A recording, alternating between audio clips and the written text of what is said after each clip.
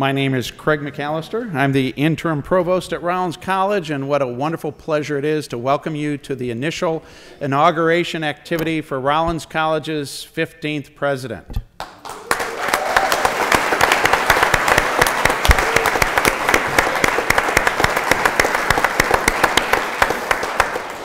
Several housekeeping notes before we get started. If you have one of these, you might want to put it on vibrate or turn it off.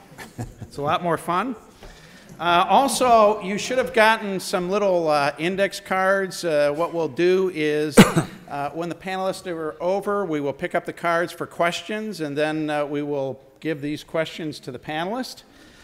And so now it's a wonderful opportunity to welcome you to the first of two panels on liberal education, presented in conjunction with tomorrow's inauguration. We're honored today to have in this first panel, entitled What Matters in Colleges, 4 distinguished presidents, or presidents emeritus, that are going to talk to us today, and I'll only introduce them briefly because the more you hear from them, the better. But it is very important that we recognize our distinguished panel. The first person I will recognize is Dr. Richard Garassi. There's an Italian way to pronounce that, but I chose not to. He is the president of Wagner College and chair of Campus Compact.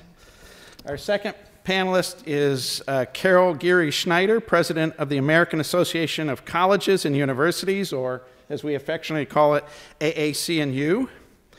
Dr. Daniel Sullivan, president emeritus of St. Lawrence University and senior advisor to the president and advancement fellow, AAC&U. And our facilitator, Dr. Lynn Pasquarella, president of Mount Holyoke College and president-elect of AAC&U.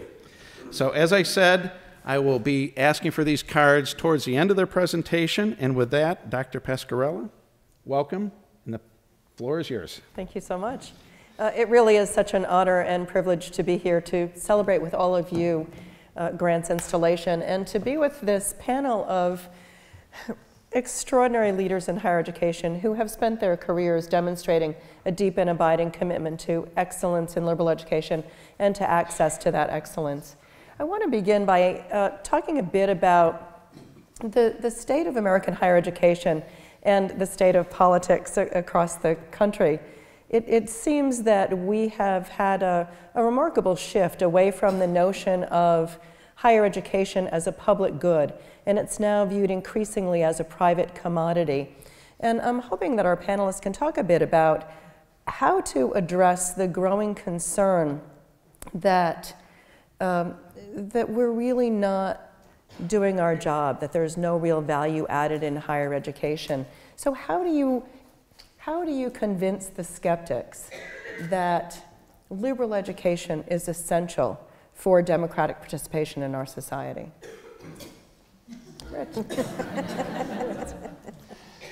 You'll hear really exciting response to that from my two colleagues to my right, and from Lynn herself, who spent a good amount of time making this case. But let me speak specifically to Rollins about this. So a place like Rollins is not about transaction. This is not a transactional education. This is a transformative education. And the more we can make the case about transformation in terms of the way you develop what I'll call the arts of a liberal education, developing critical thinking and writing skills and all the things we talk about, and for my world, the civic world, also merge that to the arts of democracy, of how one engages the world purposefully, is really changing the dialogue to some degree. And more specifically, without taking too much time on this, the work that I'm involved with Campus Compact and with Wagner College and other institutions I work with is about really addressing the needs of distressed communities. And it's really about making the difference in our world where learning is purposeful. We're building what we call civic professionals. You call them global citizens. And in which they're learning how to not only make use of the breadth and depth of a liberal education and the arts and beautiful applied skills of a professional education as well, but able to put that in service of others and really become a full human being and a full citizen. So moving the narrative from being, this is about getting a degree so you can increase your income, to this is about how you become not just a lifelong learner, but an engaged citizen in a democracy in peril, as we all know and see. and a way in which you can use that knowledge not only to advance your own career and your professional aspirations, but also be in service and engage with others so you help lift the society with them, not for them. That's the narrative we need. Well, you and I have talked about this many times, Lynn, because as has already been said, Lynn is going to take the helm of the association that I head in July, and so we are doing a lot of talking. And we are the association that has committed itself for over 100 years to advancing liberal education and making the excellence of liberal education inclusive, not exclusive. So I want to say three things in response to your question, none of which are new because we've talked about them a lot. The first is that we've concluded that you can't start with a civic argument. You should be able to start with a civic argument. The roots of liberal education in the US tell us about the direct connections between a free, self-governing democracy and the education of people who have the capacities and the commitment to take responsibility for that. But we are so far away from any dialogue whatsoever in our society about the public good, the public square, the public trust, that you actually have to start with where people are.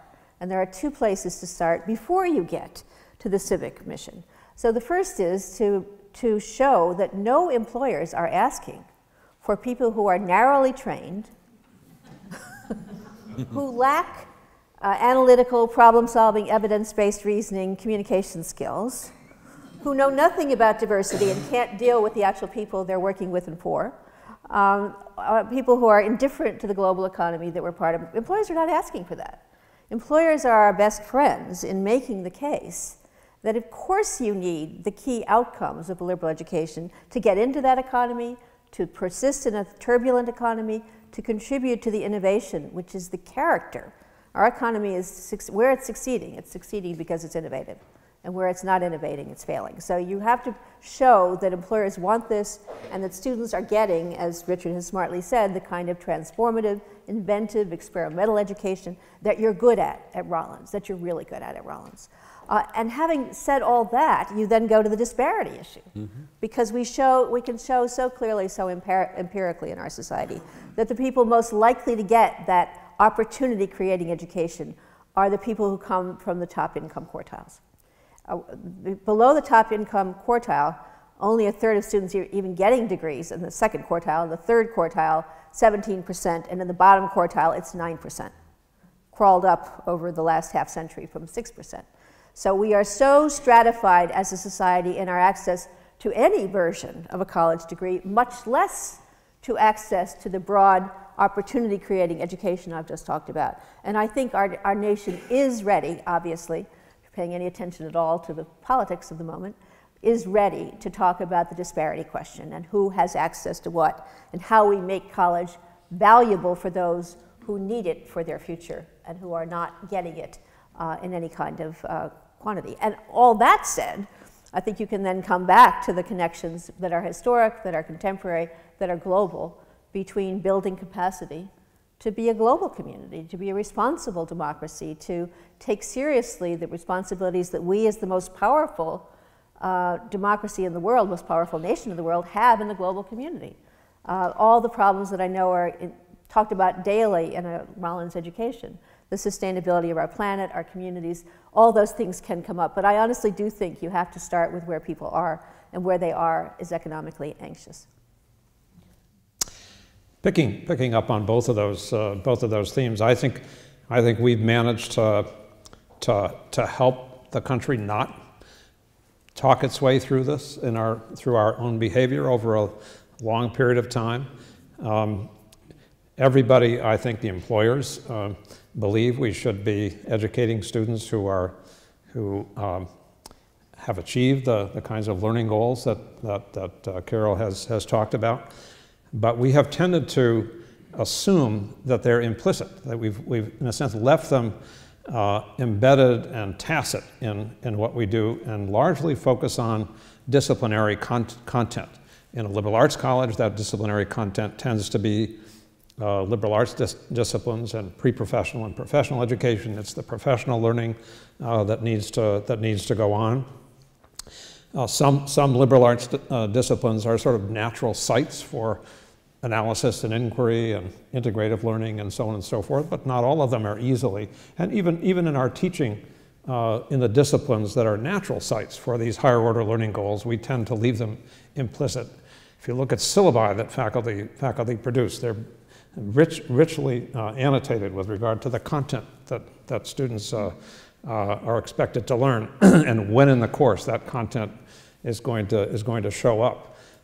Rarely do you see embedded in syllabi the expectation that students will grow in their critical thinking skills, that they will improve in their quantitative reasoning skills.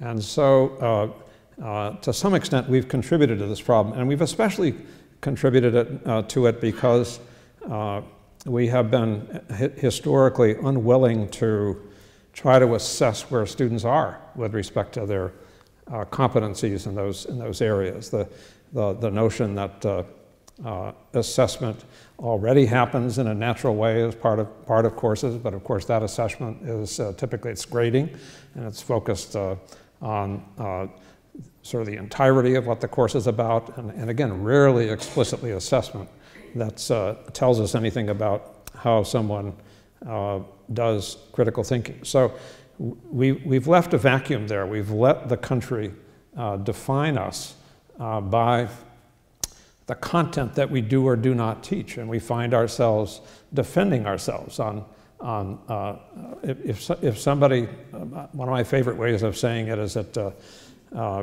it's hard in this kind of political environment to defend the liberal arts disciplines that people react against politically. But even George Will thinks everybody should be good at analysis. Everybody ought to be able to pull things together. Everybody ought to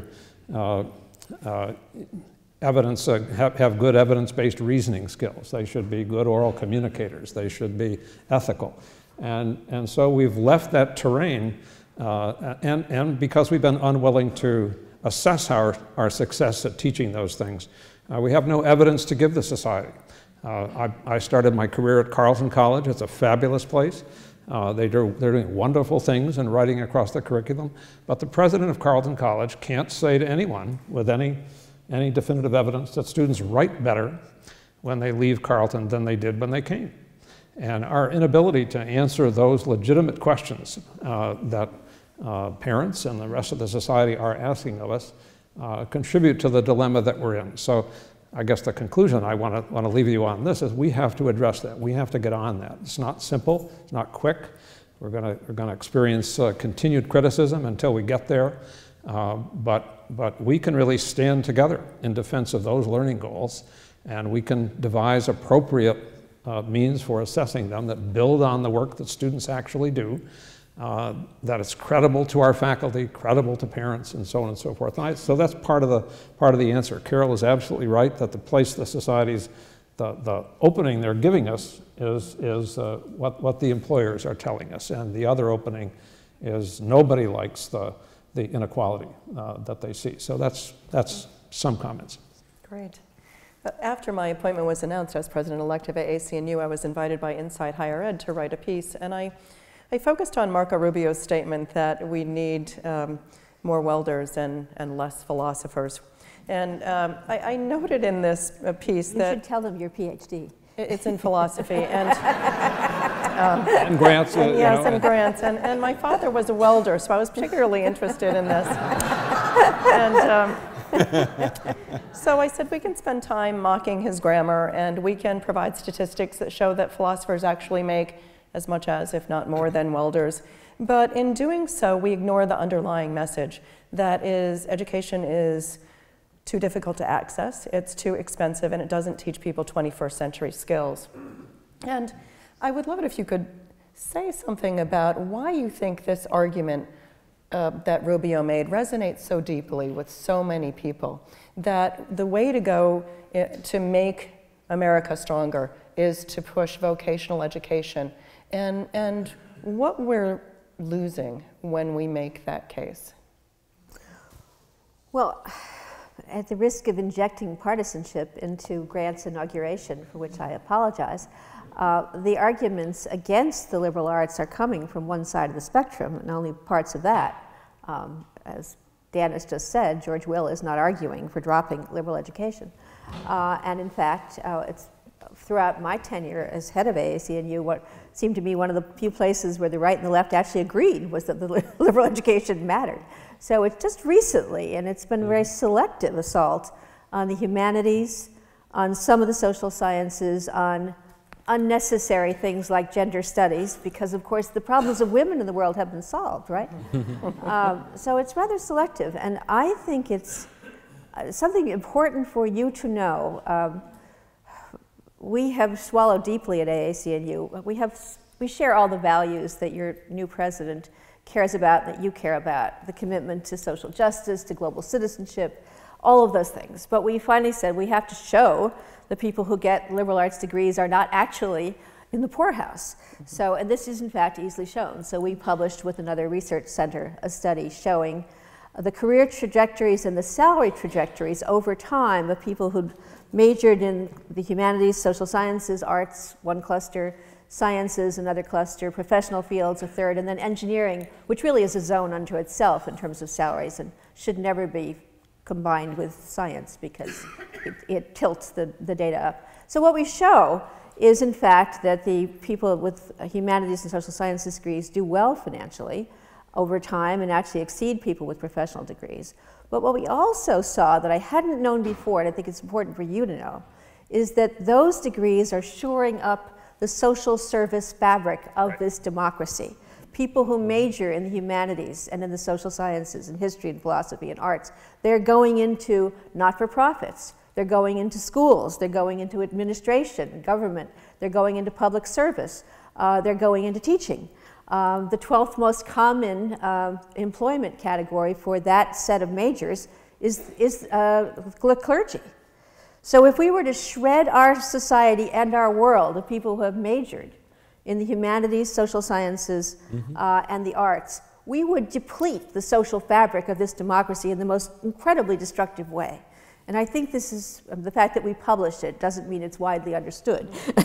we know that. I think that this is there to be built on, to capture and praise and proclaim, which I know Grant will be very good at doing, the extent to which a liberal education is building social capacity for the future of our democracy, for solving the problems we need to solve. I would just add the obvious is that if you look at just the material impact of an education, we know there's $1 million plus bonus over a lifetime. All the data on the material aspects of being educated properly or not, or uneducated.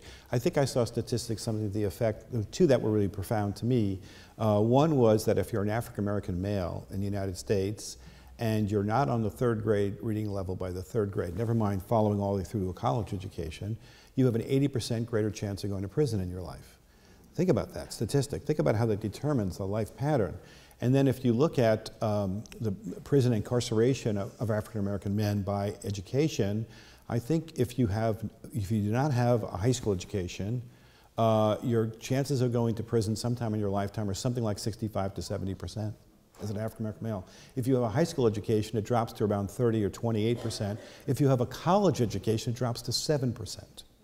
So just in those very vivid ways.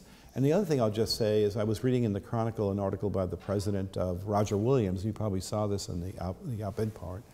So if you look at this punishing narrative, public higher education in the last 20 years, the net price of public education over 20 years, that is after the discount for financial aid and the like, has gone up in 20 years 43%. But public funding has gone down 48%. And then for private education, over the last 20 years, the net price has gone up 32%, pretty small compared to the gross figures that we see that are exaggerated. And yet, since 2008, the net price of private education has gone down. So think about where we are. Say that again, I missed that. So for private, the net price has gone down. What's gone up? Discount, financial aid. Oh, the discount, yeah. okay. So essentially the public is repricing us, is what we all, those of us in private education know very vividly, right? So. Right. So I'm going to be bipartisan in my comments about politics. When I became a college president in 1986, one of the things that I totally didn't understand was how much time even a private college president spends in government relations, state and federal issues, because they're kind of critical to how institutions function. And so early on, I noticed that the only thing worse than having Democrats in power was having Republicans in power. And when they were in power, the only thing worse was having Democrats in power, because they had different but equally uninformed and destructive views about higher education. So, thank you. So my private, and I have trouble keeping my private thoughts private very long, and so I'm making that transition right now. One of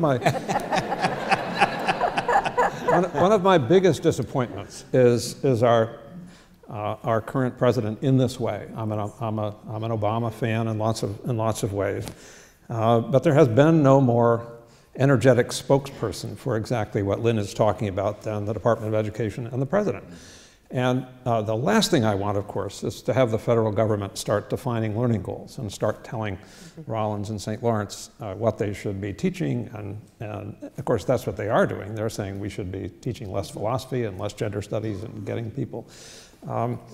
But there's nothing to keep the president, and the president could do this every time he talks about education. He could say, look, we do need job training. We do need to expand the safety net for workers. If we're going to have a global economy, there are going to be lots of people hurt by this economy. Somebody was telling me the other night in Germany, if you, the safety net is you get your entire salary going forward if you're out of work, but you're absolutely required to go to school in order to get that to happen. Well, we don't do any of those things. So I think those issues are really important, but every speech the president makes, he could say, what we really need to thrive in the 21st century is better analysis, better evidence-based reasoning, better quantitative thinking, integrative thinking, real-world problem-solving skills. And those are things you get in a liberal education. And so whatever else we do as a country, we should be investing at every level of education for everyone, including people who are becoming welders, including people who are becoming electricians. If you're an electrician today, you've got to read complicated specs, you've got to be able to troubleshoot, you've got to be able to take quantitative evidence and think about what the solution to the problem is. Everybody needs those skills. And he could say, that's not our job, but I want you to know, everybody who's listening out there, that we need more of that from you. Employers are saying that, our own government isn't saying that, and I so regret it. Well, we know that one of the challenges we face is the growing economic segregation in higher education. More than 50% of college students today begin in community colleges, making them among the most vibrant vectors for delivering a liberal education. And yet, while nearly 85% of students who begin in community colleges report wanting to earn a bachelor's degree, only about 17% do. And 1 out of every 2 college students in all institutions drops out before completing. Carol, you talked about inclusive excellence as a platform of AAC&U. Could you tell us more about what that means? Well, to set it in context, AAC&U just celebrated its centennial, so we are a venerable association. And for the entirety of our history, our mission has been some variant on the theme of support for liberal education and the institutions that provide it. In 2012, we, after much discussion and building on a long history, expanded our mission to encompass inclusive excellence. So liberal education and inclusive excellence. And of course, I and you think a whole lot about what this actually means. So at one level, it means that you're trying to provide the most empowering forms of education to everyone who comes into education. And you just said it very nicely. You want to make sure that people in certificate programs, in welding programs, in nursing assistant programs, that they're getting a version of liberal education too, because they need it. They need it to do their jobs that they're preparing for. So you want to make sure the most empowering forms of education are offered to everyone. And then we have ladders, very intentional ladders. You know, a lot of our degrees in community colleges, they used to be called terminal degrees. Mm-hmm. They were never meant to transfer. Right. They were designed to be endpoints. That's obsolete. All of our degrees pieces of degrees have to be connected. So, and we have to be very inventive in ways that we haven't been to build those ladders of opportunity. Another is that our institutions have to change.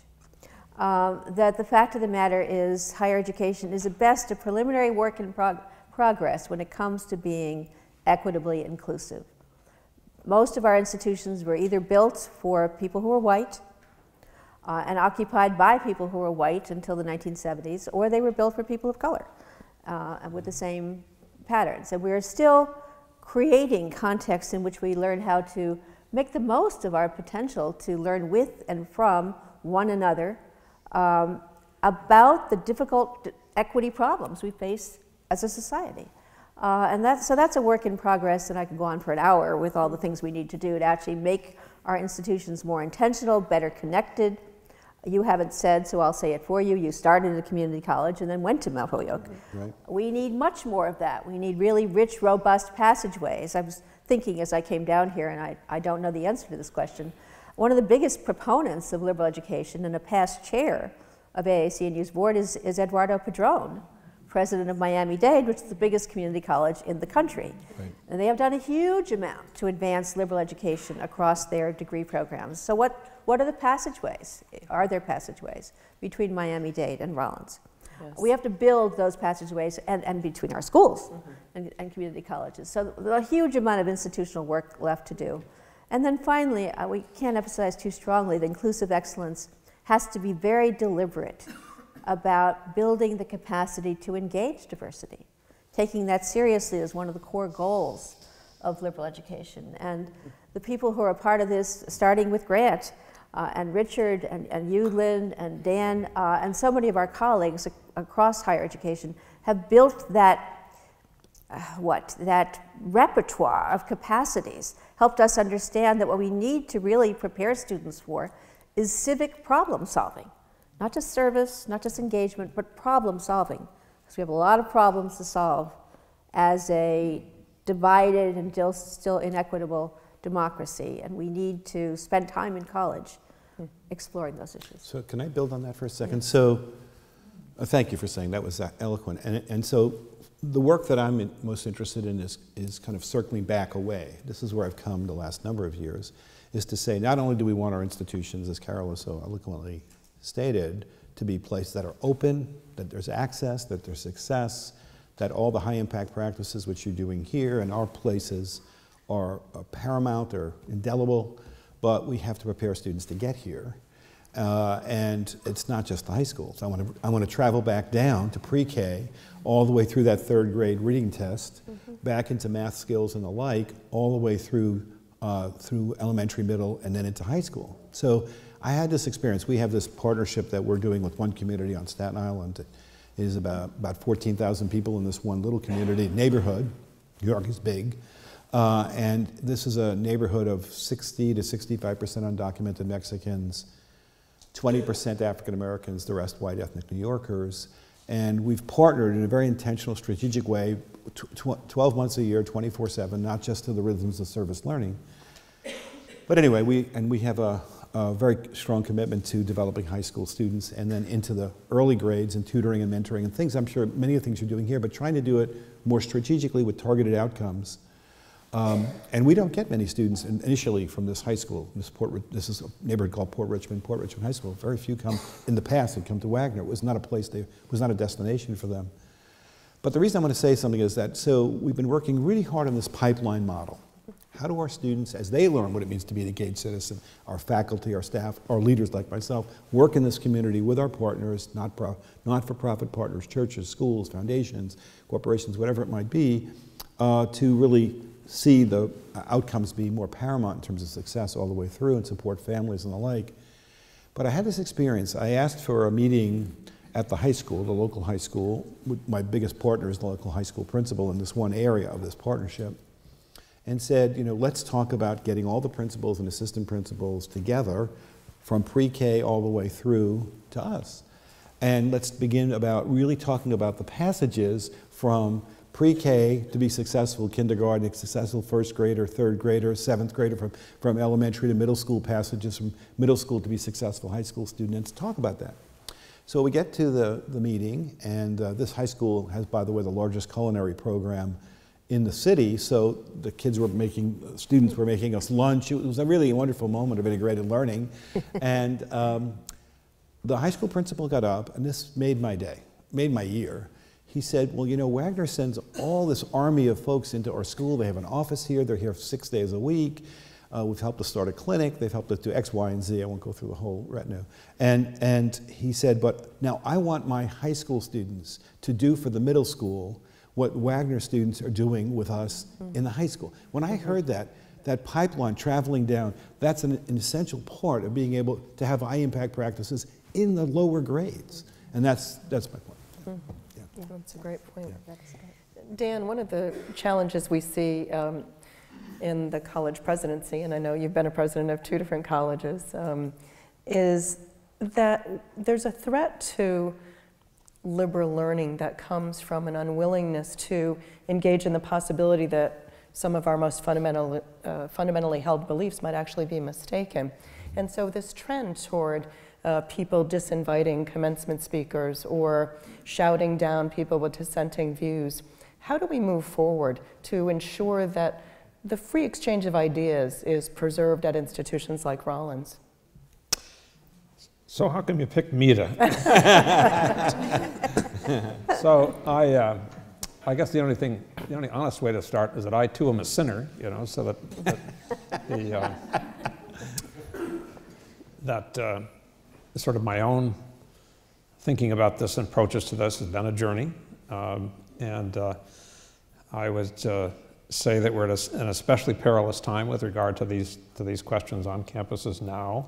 That and it's more perilous because I don't think we paid enough attention to talking about the skills necessary and the kinds of ideals that we have for discussing awkward and difficult issues, and especially when evidence leads one way and maybe beliefs and ideologies lead another way. And so when you find yourself in a quandary because something has blown up, you don't have the ability quickly to go back and teach everybody the skills that would help us all get through it. So I won't comment on managing short-term crises, but I do think that it's like you know, having a good breakfast every day. We have to build into the fabric of our institutions sort of continuous attention to developing those skills, not just in our students, but in ourselves. Students watch how we treat each other. The last thing you'd really want on most campuses is to have students be observers at faculty meetings, where we aren't modeling very well often these kinds of skills. So it's just and there's no easy answer to it. It's like what I was saying earlier about critical thinking and other learning goals. Unless you make it a learning goal for the community, unless you, as you would in a class, design assignments and sort of guided learning around these things and build some mechanisms for doing that, we're just never going to get there. And it's going to be messy all the way along, no matter what, because if you go back and read what I think is the most powerful essay on this, it's Milton's Areopagitica, which is a defense of the freedom to publish, which was I think he wrote it in the late 1600s, and one of the things he says, of course, is that that debate and discussion in a free society is going to be messy. It's going to be conflictual. It's going to be problematic. Evidence will come down on both sides of the question, and many questions are not resolved for decades because the evidence is conflicting. So how do we do that? That's the best I can do, and I'm hoping one of my colleagues will rescue me from this. Well, of course, yes. I agree, I think, pretty strongly with what Dan has said, and I want to elaborate it a little further. I talked before about how we've moved away as a society from any discussion of the public square, of our public responsibilities to one another. It's just not something not a dialogue we're having very robustly in the public, and that affects then what people think college is for. We did some focus groups a few years ago, and I should mention this to you, and we put a whole set of possible goals for learning on a list and gave them to students, college-bound students and students in college, not Rollins, but in other parts of the country. And we asked the students to say what were the top 5 goals for themselves and the 3 least important goals for themselves on this list. And we were stunned and appalled, frankly, to see civic learning right down there at the bottom. So these are focus groups, and the focus group leader asked why students had signaled this as unimportant. And the answer was, it's not that we think it's unimportant, but we've already done that in high school. It means we assume it means voting. We know we're supposed to vote. Been there, understand that, nothing further to do in college. College is not about civic learning, these students in different parts of the country assured us. And again, these were juniors in college and college-bound high school juniors and entering their senior year. So we haven't made the case that there's supposed to be a building of civic capacity to do anything, to engage difficult difference, to hear views that are different from our own, that are to know how to deal with that constructively. We haven't made that case. But this, I am an historian in my spare time, this is new. Obama has been very disappointing, no question, on these issues, very disappointing. But there was the Truman Commission in 1947, which said, and it was owned by the White House, the top goals, 3 goals for education, its most important purposes for everybody, were building democratic capacity in everyday life, fostering civic international understanding and cooperation, and third, building the social imagination and trained intelligence to solve public problems. And I'm quoting almost verbatim, to solve public problems. Not to solve the problem of getting a job, but to solve the problems. This is 1947. We were a segregated society. We had just desegregated the military. This whole report, 6 volumes, was about trying to do something about the inequities in our society through education, giving a big leap forward to community colleges. We've lost all that, and educated citizens need to fight to get it back. We can't solve the problems we need to solve unless people can see that there's a connection between college and the vitality of our democracy, and they do not see that. Well, there's certainly been a good deal of engagement on the part of students with protests around Black Lives Matter, other issues of social and racial justice. One thing that's changed from Milton's time is social media and the way in which roving strangers are agitating on our college campuses, and so that does complicate matters. I'm going to stop here. You've been brilliant, but I want to make sure that the audience has a chance to ask questions. Great, thank you, Lynn.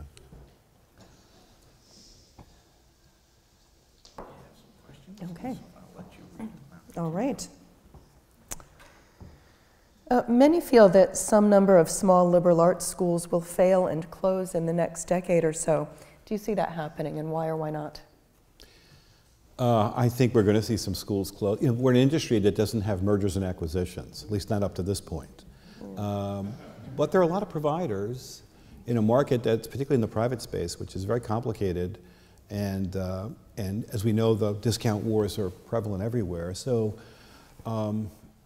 what I'd love to see happen, personally, I spent some time trying to get this to happen with the New American Colleges, which, by the way, Rollins was a founding member and then left, and maybe at some point you'll come back, which is the, which is the whole way in which you know, Boyer had imagined a different kind of educational system, which integrated liberal learning and liberal education and professional studies into a robust, what I call Wagner, practical liberal arts. But I would say this, that we need to develop in schools that are struggling networks. Think about how hospitals put networks together and share resources and really be able to get economies of scale at the very small places. And now with virtual learning and virtual ways of connecting, not just virtual learning, we can do things together that we hadn't possibly thought about doing before. But I do think this is a pernicious economic environment. and we have to face up to it. And that is one of the challenges. I'm at a place which is, a small endowed place. We're not hugely endowed. We're relatively young, and we struggle every day with access issues and performance and quality education and giving folks a raise and all the normal things that you struggle with. And that's where most of higher education is. So. I think history is a useful thing for all sorts of things. And it's certainly useful on this question. In the early 1970s, we were facing an absolutely certain 35% decline in the number of high school graduates over the next 10 or 15 years. How did we know it was certain? Because everybody was born already, and you could see it coming. So there was not everybody was born, but I mean certainly. And so there was this sort of national doomsday scenario that hundreds of private colleges were going to close, and I was a real skeptic on that. And I was a skeptic. One reason I was a skeptic is that I felt people don't get how committed the faculty and staff and the stakeholders of private colleges are, and they're willing to suffer in order to keep the mission alive and wait for a better day, or to suffer until their adjustments that they need to make begin to pay off. And so I think the number of colleges that closed in response to that 35% decline was like 10 or 15 over the course of a decade. But the other thing that was just striking, when you look at the graphs, it just blows you away. If you look at the number of high school graduates, you see that 35% decline. If you look at college enrollments nationally, you see a slight deflection in the slope of growth. But enrollments grew steadily throughout that period of time, and so how did that happen? Well, colleges all of a sudden, many colleges thought, even women might be able to learn in college. So they went and they thought it would be okay if they recruited more women. They thought that maybe even people who were not as well prepared as people that went to Harvard might, with a little bit of adjustment, be able to learn more. That maybe people who weren't traditional age hadn't learned everything yet that they needed in their lives, and that lifelong learning should be something we should take seriously. And so the inclusiveness that we now see, and we need a lot more of it in American higher education, was driven hugely by the necessity to keep open during a time of a 35% decline. And I think what you're seeing now already, that there's a lot of crazy experimentation going on. I mean, we could talk for hours about that, and Carol and I do talk for hours about this. But there's a great deal of very exciting experimentation that has its eye on the right outcomes, and it has its eye on discovering new ways and better ways to produce those outcomes. And so yes, there will be some places that will close, that ought to close, but my guess is that we're going to see another. If we look back on it, if I'm lucky enough to look back on it in 20 years, I think we'll see this as a period of substantial adjustment isn't the right word, but sort of creative reconfiguration, and hopefully reconfiguration focused on the kinds of goals that we've been articulating. Just to build on that and take it just a little further, I want to underscore what you've said about the connection between becoming more inclusive and becoming more innovative in response to economic anxiety, frankly. It's in the 70s, exactly in that period, that AAC&U got over the notion, put it behind on a shelf, that the only place you could get a liberal education was in certain disciplines. Yes. In the arts and sciences. We threw open our doors to all parts of the academy, to the students studying professional fields, career and technical fields, engineering. We created a bigger tent for what we meant by liberal education, and have benefited as a community from so much innovation, and the new American colleges and universities is part of that, specifically designed to pull together the strengths of what I think of as the analytical fields, the traditional arts and sciences, and the applied fields, where you're actually figuring out what to do with your knowledge. Each needs the other. We need that big picture thinking. We need that experimentation with what it means to apply knowledge. And we are still at the beginning stage of that creative synergy between the professional fields and the so-called traditional arts and sciences fields. And there's so much more that can be done, and I am looking to Rollins to become a shining beacon of what can be done. You have this tradition of experimentation, of hands-on pragmatic learning, and you have a president who does not tend to keep the exciting things his institution does to himself. So I am looking, I'll say this again tomorrow when I introduce you, to Rollins to be a shining beacon of exactly that innovation in the direction of experimentation, inclusion, and creating more powerful versions of liberal arts institutions. Yeah, and can I just say one last thing on this? I'm glad you said this, because we're here because we love what you're doing here. And how can I put this politely? I won't put it politely. You need to be more of a national leader, because there's a lot to learn from Rollins, places like Wagner. Wagner you can learn from. I was really a colleague of mine who said to me the other day, the chancellor of University of Nebraska, Omaha, John Christensen, who has a great dry sense of humor. We were getting introduced, and he said, "I'm so old, the Dead Sea was blue when I was born." So, as you get a little older, these things happen. But as you work out some of the issues that you're dealing with, I mean, I know that you're dealing with this whole notion of professional and liberal and how these pieces go together. That's a fascinating conversation from most places. When there's a lot of work been done on that. But don't be shy about saying, we're trying to come to grips with this, and so you'll learn as well as we'll learn from you in terms of how you engage that. Your civic and global kinds of citizenship pieces are important to be a voice nationally, and you will learn from other places as you give generously in terms of what you're doing here. So I would just echo what you're saying, is to be a national, and every place that I've been at where we've made progress is because we've participated very vigorously at the national level, and what I mean is bringing faculty and staff to in large numbers to lots of meetings where they grew and they could see beyond the borders of their own campus and realize the value of what they're doing, as well as gain new knowledge and new perspectives.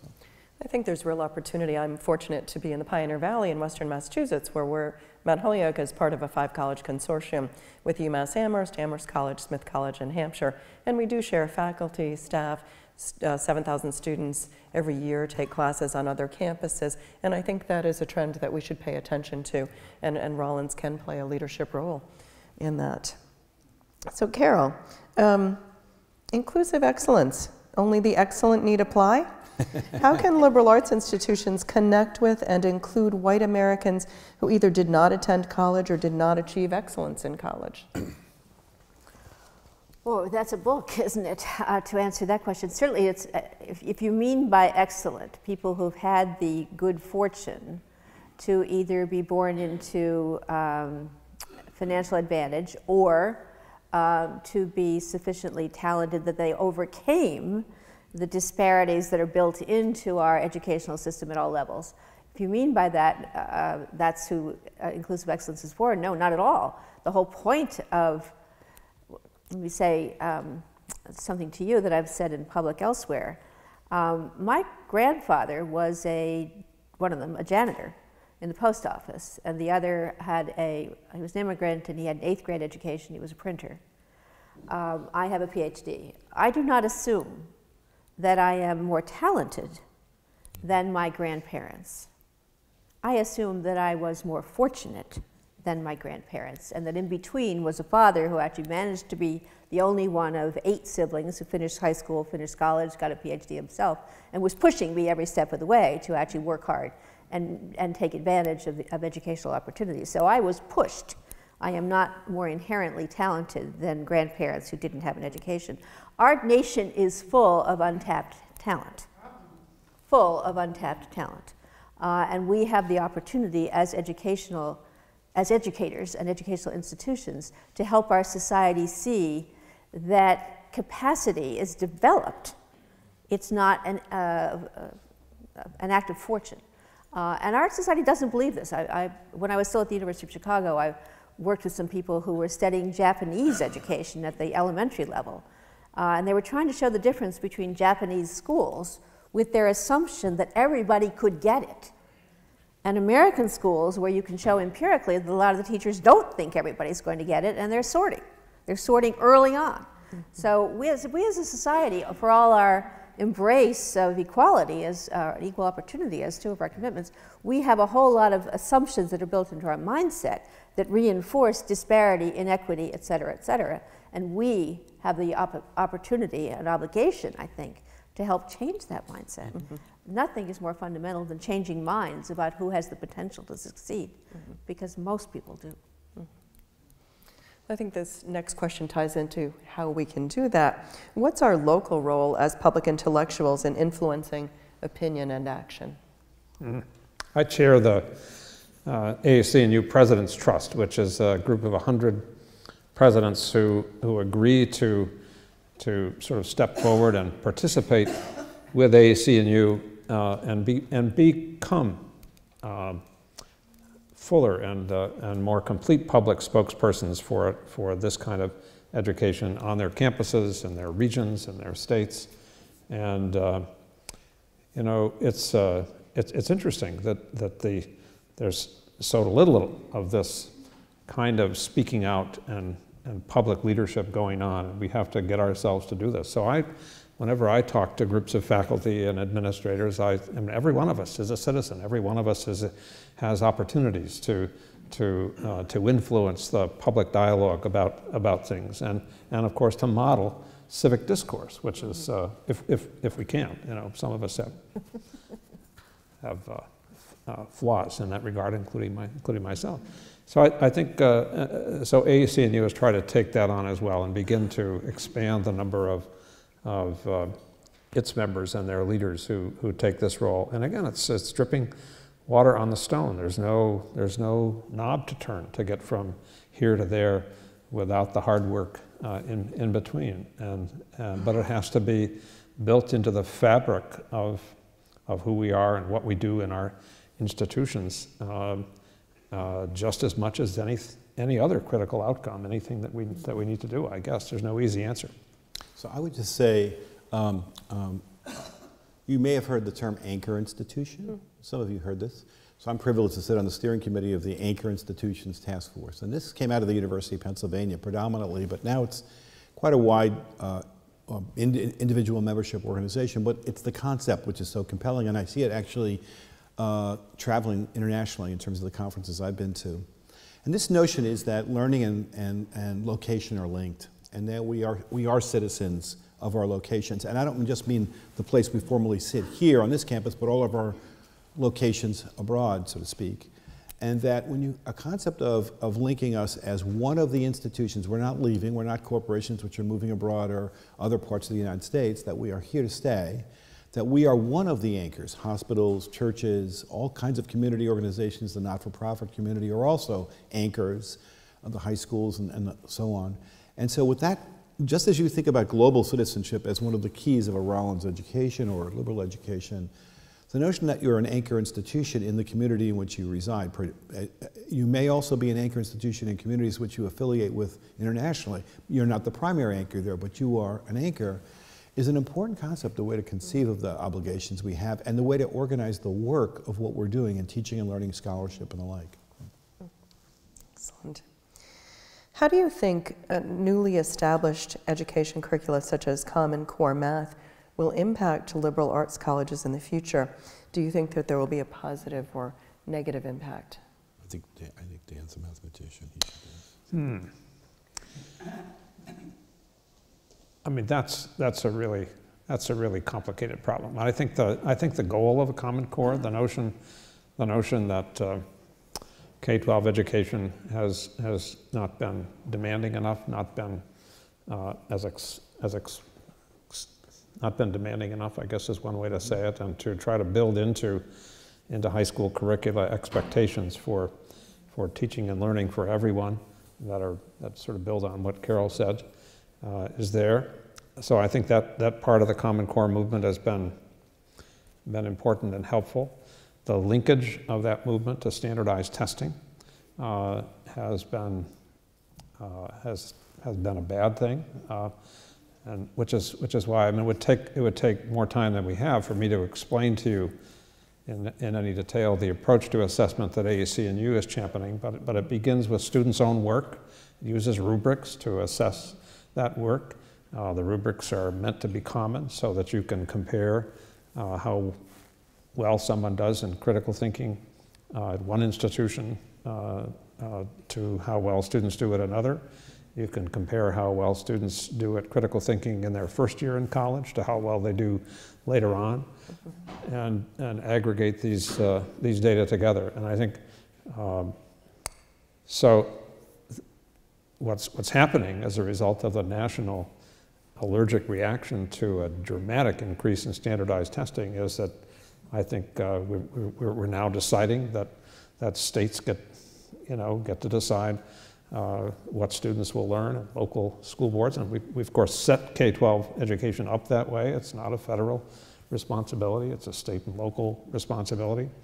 I think it was a good idea, not necessarily well executed, and we're going to have some painful years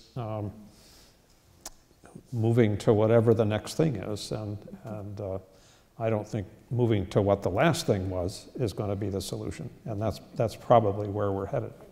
So one of the things that's going on as I look toward in the last 2.5 months before I retire is that I'm constantly thinking of things my successor should do. I appreciate that. We are too. And here she is.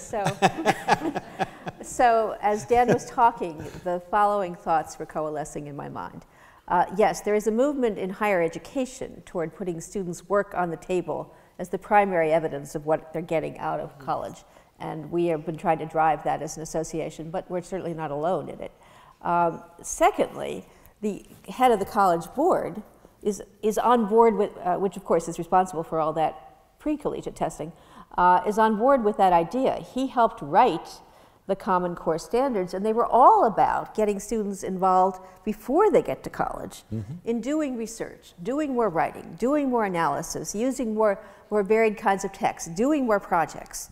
The idea of project-based, hands-on active work, a specialty at Rollins, is built into the Common Core as intended, and that idea is known to and owned by the head of the College Board, and it's built into higher education's most exciting reform movements, getting students more involved in doing what we call high-impact practices, more research, more projects, more civic problem solving, and so on, and it's built into an emerging design for assessment. So I think there's actually an opportunity for AAC&U in the future to join hands with the College Board around the notion that student work is primary. And let me say a couple more things about this. There's a debate going on that you don't want to know about as to whether learning outcomes are getting in the way of meaningful student work. But the person driving that, the person who's really arguing for more attention to student work, is one of the handful of key advisors to the Clinton campaign. So in the event that that becomes the winning party, and we don't know that, of course, Bob Shireman specifically is really on the warpath for student work to matter. And there's two pieces of this. One that we really, especially faculty here, need to think about, students too. In a whole lot of higher education, we don't give students much student work. They take a course, there's a midterm, there's a final. And a lot of those midterms are multiple choice. Some of those finals are multiple choice, developing none of the capacities that are actually key to a liberal education. It's in private colleges like this that students are really most likely to have lots of papers, lots of projects, lots of meaningful work. So the more student work comes onto the national radar screen as the dividing line between whether students are really getting what they need for a complex world, then the private colleges like Rollins will be way ahead of the game. And when we start looking, we know from the experiments we're doing now with assessment of student work that sometimes you can't find the assignments you want to assess because students aren't being asked to do them in fields where you would think they would be there. I'm thinking of quantitative reasoning assignments in economics and biology and psychology. They had to be invented before we could assess them. in public institutions, specifically public institutions. So the more we can push this notion that student work, the right kind of student work, is the key to a quality education and to the evidence about what students are learning, the better off we'll be. And I can see the politics starting to coalesce slightly on that, and good luck with it. Yes, well, thank you. One of the challenges that you've reinforced over and over again is that these types of standardized tests often ask students to solve problems for which we already know the answers. Exactly. What we need are problems solved for which we don't have the answers, Precisely. and to give them the skills grappling with those Right. unanswerable questions, Right. or unanswered to this point. Unanswered to this point, yeah. Yes. Didn't the 2014 AAC&U study on income of liberal education graduates find that liberal arts students only caught up to professionally educated students if they went back to school and received professional training at the graduate level? Otherwise, this never made up the difference in income, a $500,000 difference over a lifetime? No, that's not what we found. I'm going to recommend that you get the study if you're interested in it. We have it available still. Just go to our website and look for how liberal arts graduates fare in the job market. I think that's the name of it. But it was for the students who didn't go on to graduate school where the liberal arts group caught up with professional students and slightly exceeded them. They never exceeded the science students, and they never, certainly none of the above exceeded the engineers. There's no question that there's a big bump up for everybody from getting the graduate degree in terms of salary, absolutely. But the fact of the matter is that liberal arts graduates did well over time, and did, if it matters to one, a little better than a comparison group as they got to the midpoint of their careers. But I think again, we're sort of responding to the wrong question. We have to respond to it, and I think you know this is true here. It's true at St. Lawrence and Allegheny. We pay not enough attention to and we're not explicit of it enough and intentional enough in our courses in the liberal arts disciplines to ensure that students taking classics as a major or philosophy as a major, actually there are assignments designed to build these skills and not just understand what Plato believed and Aristotle believed. So I think the data aren't as clean as I would like them to be, largely because it's not because the students are majoring necessarily in disciplines that have no use, but we're not building the skills even in those courses. But the other, just to say, one of the things that I'll just give you one example that drove me crazy. In Minnesota, there are two Catholic colleges in northern Minnesota. One was a women's college, one was a men's college. About 10, 15 years ago, they completely merged their curricula, their faculty are common. They still have separate boards of trustees and separate presidents at St. John's and St. Ben's. And in Minnesota, the college whose graduates have the highest salaries are graduates of St. John's, and the students the college whose students have the lowest salaries are the graduates of St. Ben's. Mm-hmm. And yet the campus, it's the same college, mm-hmm. it's the same curriculum, and so what you see are differences by gender in job choices that lead to different economic outcomes. I suspect, I'm not sure about this, I suspect there's still some discrimination in the world, that even equally prepared and that women employed in exactly the same job sometimes make less than equivalent men in those jobs. I mean, you know, this.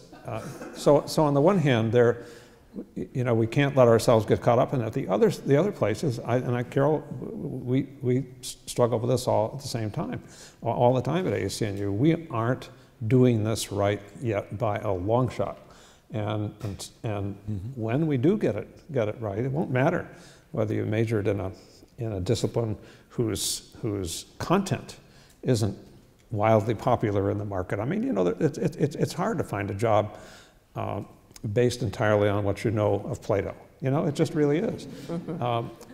But if you can write and think, some of us have done it, and engage, right? It's hard. You know, the economy. The ones who do are doing fine. Yeah. You know, but it's not a big thing. And so that's the wrong argument to place, and we have to make sure that those students who've chosen, for all sorts of good reasons for them, and for their aspirations for their life, have chosen to major in a discipline whose content doesn't lead directly to jobs, leave college with the same kinds of skills. And the flip side of it is that those who do choose to major in those other also get skills like you know, knowing how to function in diverse work groups and all of those kinds of things. So I think, I'm an optimist. I think that eventually the entire country will see the wisdom of Carol's views on these questions, and there will be a sort of miraculous sea change. Version experience, yes.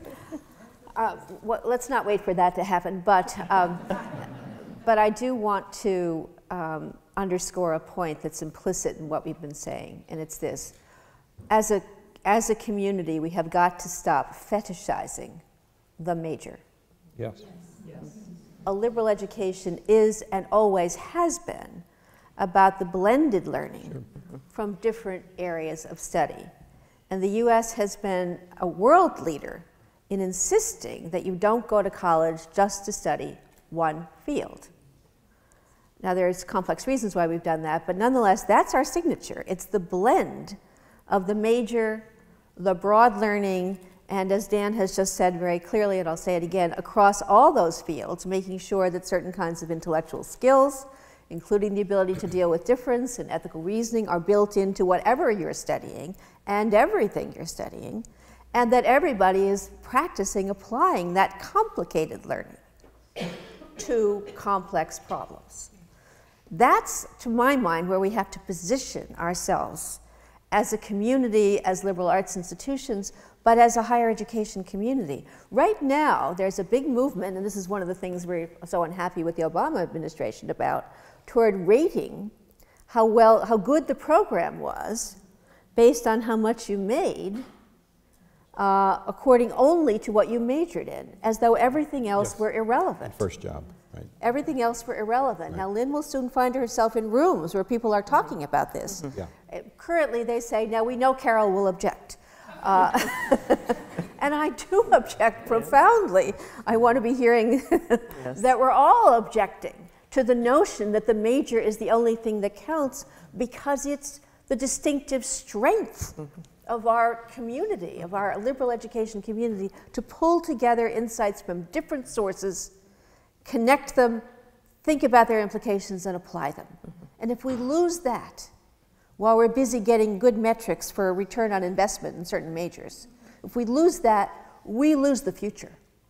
I believe that profoundly, and I think we need to argue that profoundly as an educational community. It's the blend that matters, not the major. You know, we do well at Wagner on those statistics because we have some professional programs that start at higher salaries.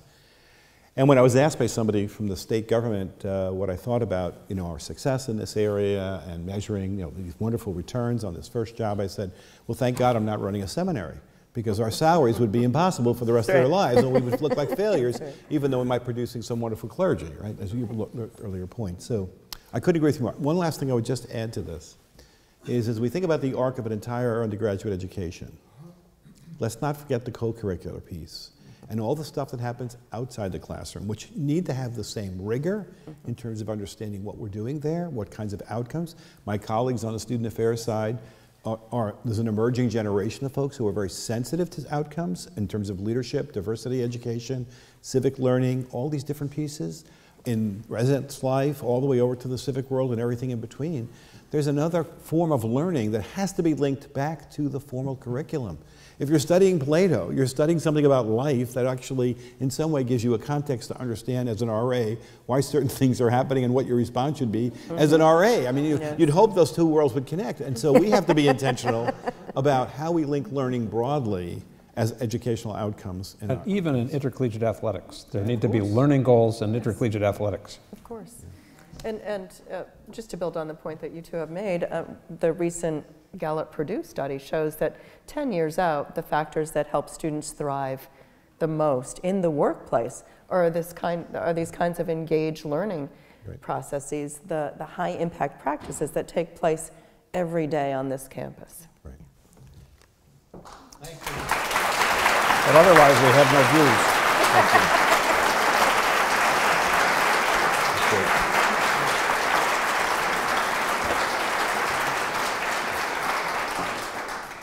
Well, I hope you've enjoyed that as much as I did. That was a wonderful discussion. I want to thank Doctors Garassi, Schneider, Sullivan, and Pasquarello for your wonderful insights, for everything you've shared with us. And there will be a brief 15-minute intermission, and we will reconvene at about 2:30. Thank you. Thank you.